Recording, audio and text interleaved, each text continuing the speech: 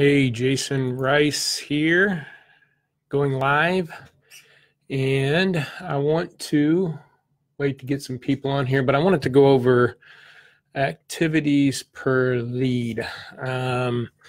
This is a metric that we started to track at Lotpop about 5 years ago, and I want to I know people are joining, and I'm going to build this out just to get more people on, but I want to talk about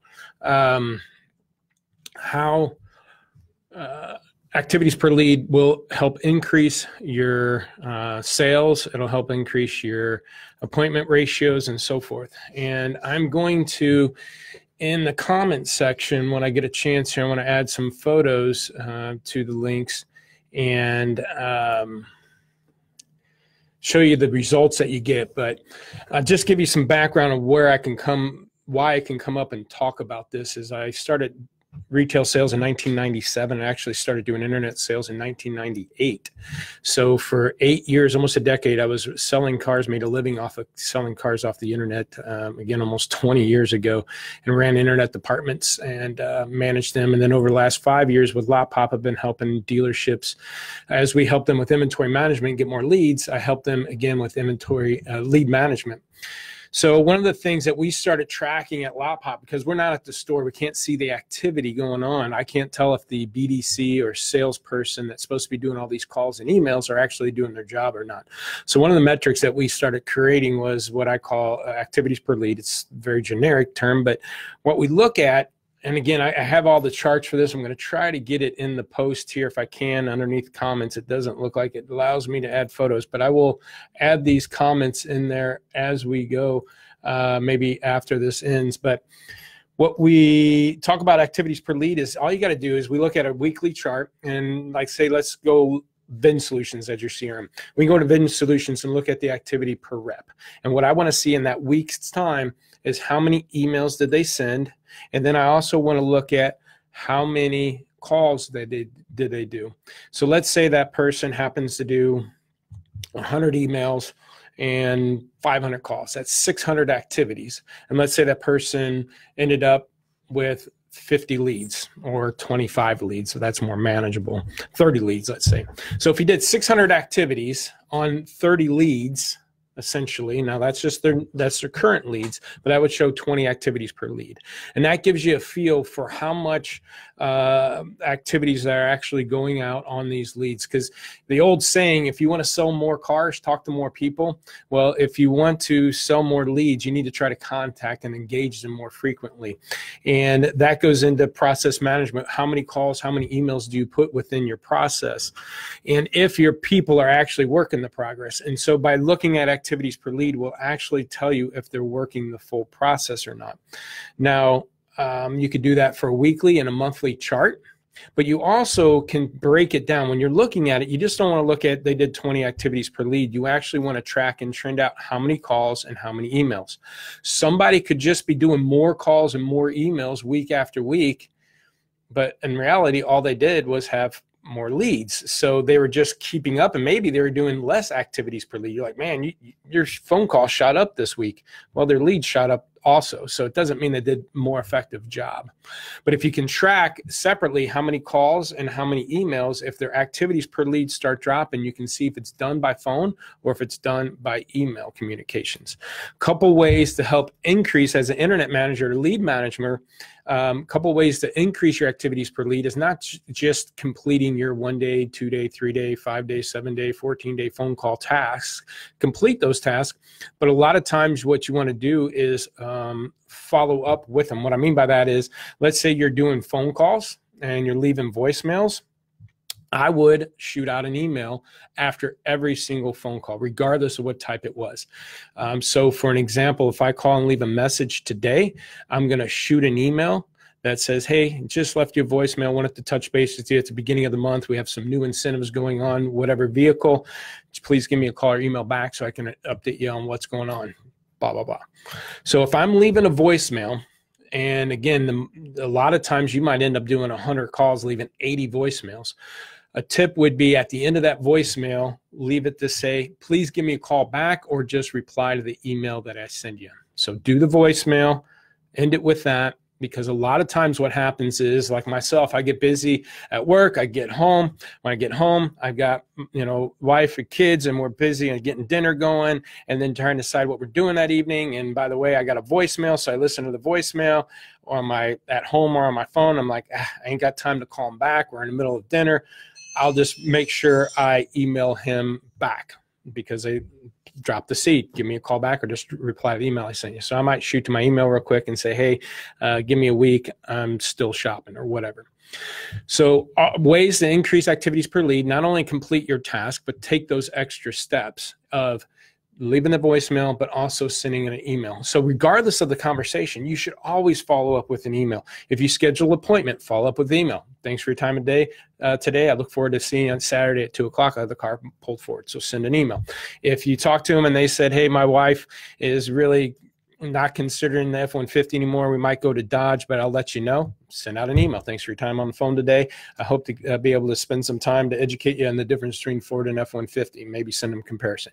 Regardless of the conversation, if they say, you know what, I'm never going to buy a car from you guys, you suck, I had my car in service there and they tore it up, whatever, email them back. Sorry about your experience, bop, bop, bop. So one way to increase activities per lead is always reply, send an email to the to the phone calls that we're doing, even if it's a voicemail, in between maybe the emails that are templated and send it out. That gives you that personalized template. Same thing. You got templates going out 1 day, 3 day, 5 day, 7 day. These templates are going out. Maybe you're sending them, but or you're creating your own conversations with the customers through emails.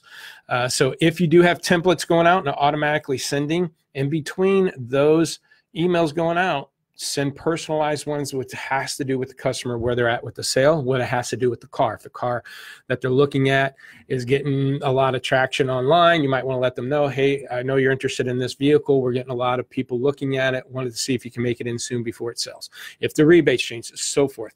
So please, I can tell you the dealers that get in the 20 activities per lead tend to do a lot better than the dealers that doing 5, 8, 10 activities per lead. That's the first thing that we start driving up is the activities per lead.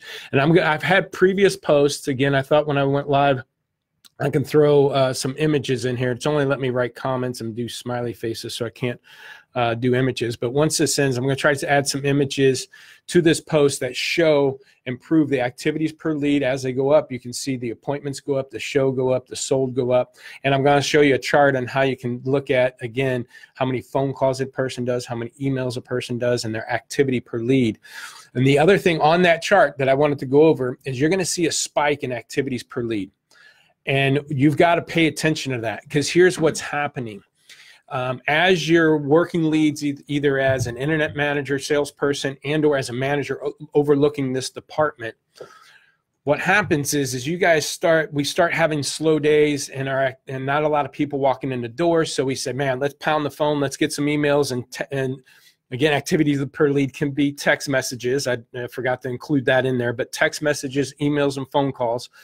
But as we're slow, we start pounding the activity. We start calling, email, and texting customers, and our activities per lead go up.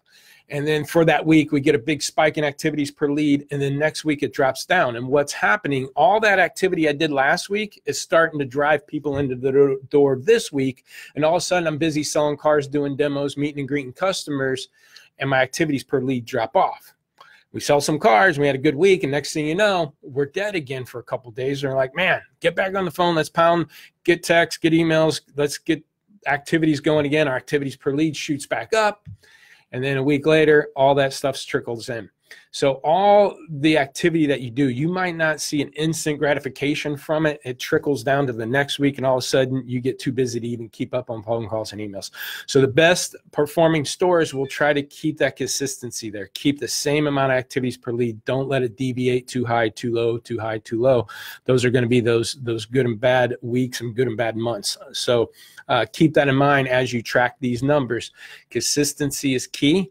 Stick to the process, but add your own stuff. Again, what I mean by that is you have templated emails going out, let's say 1 day, 3 day, 5 day, and in between you're calling day 2, day 4, day 6. As you're leaving, calling people follow up with emails. And even if you only are scheduled to call every other day in your process, try to call every day. Try to call, if you've been calling at night, try to call in the morning. Try to send out a text. Try different ways to get a hold of these people. But basically, again, you want to sell more cars, talk to more people. That means you need to reach out to them more frequently and reach out to them the way they like to be reached out to. Maybe it's text, maybe it's email, maybe it's phone. So hopefully this is helpful. Again, I'm going to get these charts in here so you can see kind of those trends, kind of proof in the pudding there with those charts.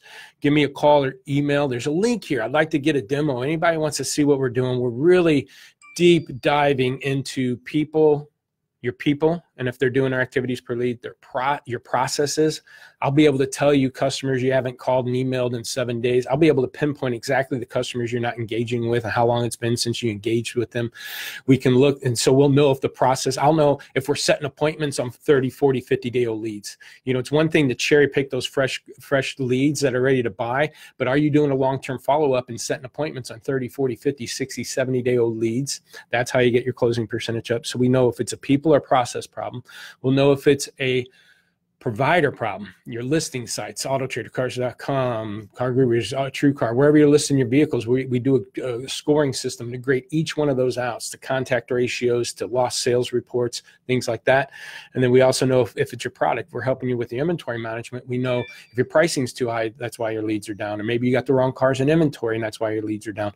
So there's a Calendly link in this that you can click on to schedule a demo. I'd like to go over that stuff. Again, it's a way deeper dive on what you're getting out of your CRMs. jrice at lotpop.com, 844-LOTPOP4, or just email me or go to our website, sign up evaluation, and I will hope to post another one next week. Thanks.